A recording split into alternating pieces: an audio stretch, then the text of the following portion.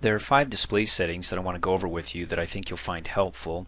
First, we're going to cover the screen resolution. Second of all, how to change the size and text of your windows, making them large or small. Then icon sizing. For example, there's an icon there of the folder, making that large or small. And then I have some advanced settings like changing the color depth.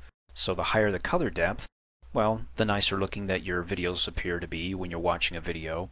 And then finally the refresh rate, making sure that your screen doesn't flicker so you can look at your computer for longer periods of time without any eye strain, as opposed to having a low refresh rate and seeing your screen flickering a lot because of it. Okay, first of all is the screen resolution, and the screen resolution controls the amount of information that can be displayed upon your screen. Now you're looking at my screen right now and the resolution is 1024 by 768. 1024 is the width by the height. Now if I want to increase the screen resolution from 1024 here to let's say 1280 by, I don't know what the height would be, 1000 or 1024. When I do that, these icons are going to appear smaller or shrink in size so I can fit more on my screen. If I go the other direction, again I'm at 1024 by 768, and if I shrink this and I go 800 by 600, my screen resolution is going to be smaller, thereby the icons on here are going to appear much larger, which means I can fit less within my screen here. So to make these changes, go ahead and find a blank area and right click and go down to screen resolution. Now up at the top I've got 2 monitors. I have monitor 1, monitor 2. Which one's which? I can click on identify and this is monitor 2 here. Give it a second or two and it'll disappear. So on monitor 2, if I come over here and select it, the screen resolution is 1024 by 768. Click on the drop down arrow. It says it recommends the highest resolution, which means when I go in the upper end here, my screen is going to be able to fit more information or more icons on the screen, but they're going to be tinier, as opposed to clicking and dragging this down below, which means that I won't be able to fit as much on my screen, but my icons or the images on my screen are going to appear a lot larger.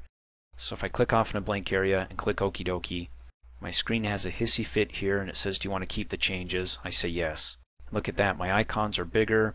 Anytime I right click and I go down to, well, screen resolution, my window here, everything in it appears larger, and you can see that before, in my previous resolution, it could fit more of this screen in here, so I had much more white space down below.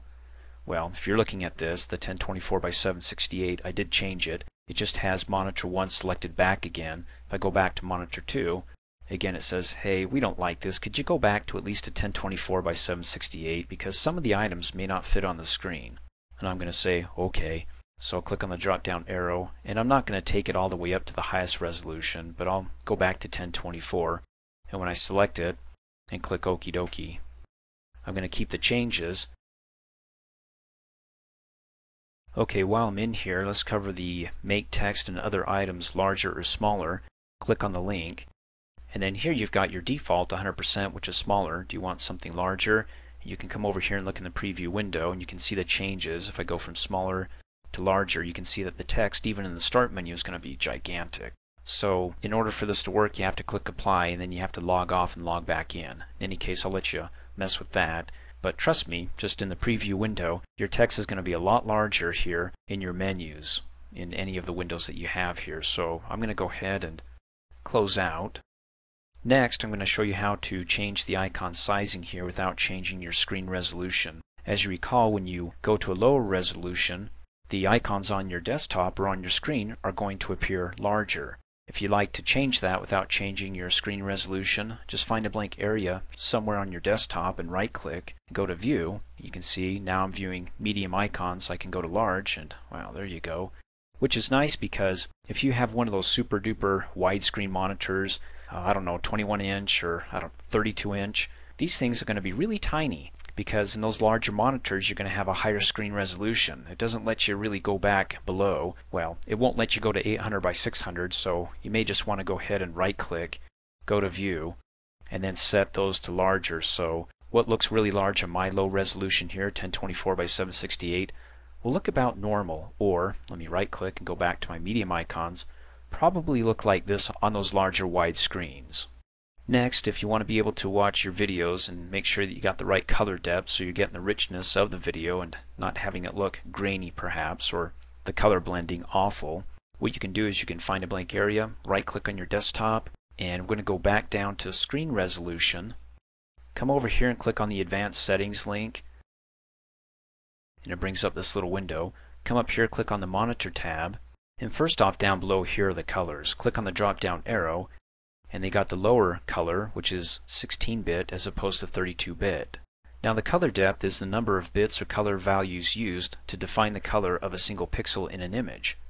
So the more colors you can define in a single pixel of an image, the more variation of colors you get, the more blending, or the smoother the blending of the colors, so it doesn't look so grainy. So the higher you can go, true color, go ahead and select it, and then click OK. And then finally you have the screen refresh rate. Now the higher the rate that you can go, the better, because what happens is when you're looking at your screen, it has to redraw the images on the screen over and over again, and if it draws them fast enough, it appears to you that that image is always there. But if it has to redraw this at a slower rate, then your screen will flicker, because as it redraws, in fact this window here has a slower rate, it may appear like it's flickering because it's drawing it and then it's drawing it again and so on. So what you want to do is you want to be able to click on the drop down arrow and choose the highest refresh rate. 75 Hertz is the highest I can go for this monitor. If it's at 60 and you can go higher, by all means go higher. Now down below it says hide the modes that this monitor cannot display. I recommend that you check that, because if you uncheck it and you click on the drop down arrow, you may have modes that go all the way up to, I don't know, 100 or 250, and when you try to select 250, if it goes that high, and click OK, it may have a hissy fit and not change for you. So again, just check this and say, look, what can this monitor do? So when you click on the drop down arrow, you stay within the range of what the monitor can perform. Select the highest, click Okie dokie, and at least that way, for those of you who are sensitive, or more sensitive than some of us, to that flickering, it should reduce the eye strain. Won't eliminate it, but at least you won't have as much problems than if you didn't change it and kept it at that lower refresh rate. Thanks for watching. Hey, as a quick reminder, if you like my video, please give it a thumbs up. You can also click on me and subscribe to my channel to get notified of the latest videos, and for all my training, please visit me at my website, dreamforce.us.